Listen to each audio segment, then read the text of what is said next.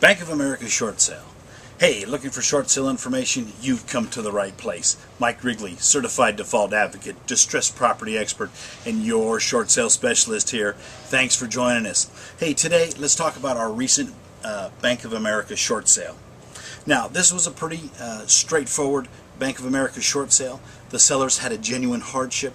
They were late on their payments, and they owed twice what the property was worth.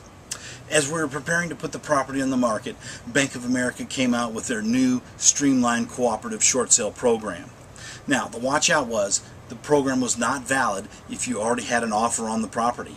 Knowing this, we had time to submit for the new Bank of America short sale program without fear of the property going into foreclosure, and we did just that. Now, we started the short sale with Bank of America program.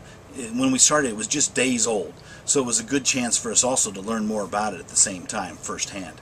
As it turns out, and as we know now, the new Bank of America short sale program is very specific, and of course the seller did not qualify. With no chance of getting the relocation money promised by the new Bank of America short sale program, we put the property on the market. Within days, we had multiple offers, including an over-asking all-cash offer. The seller accepted the over-asking cash offer, and we started the short sale process. Even though we put together a very clean package, we still had the usual runaround with Bank of America asking for updates to the updates. Now, not one to let this get in the way. We went to the seller. The seller was great. We got the information we needed in a reasonable time, and lo and behold, within 43 days of submitting our short sale package, we received the approval. How great is that? Now, we're now in the process of closing the escrow, and the file looks as if it'll close on time. Barring any unforeseen circumstances, in the next 20 days, the seller will have avoided foreclosure, walked away from over $300,000 in debt with no liability for the unpaid balance and no obligation to pay income tax on the forgiven debt. The property will avoid falling into foreclosure.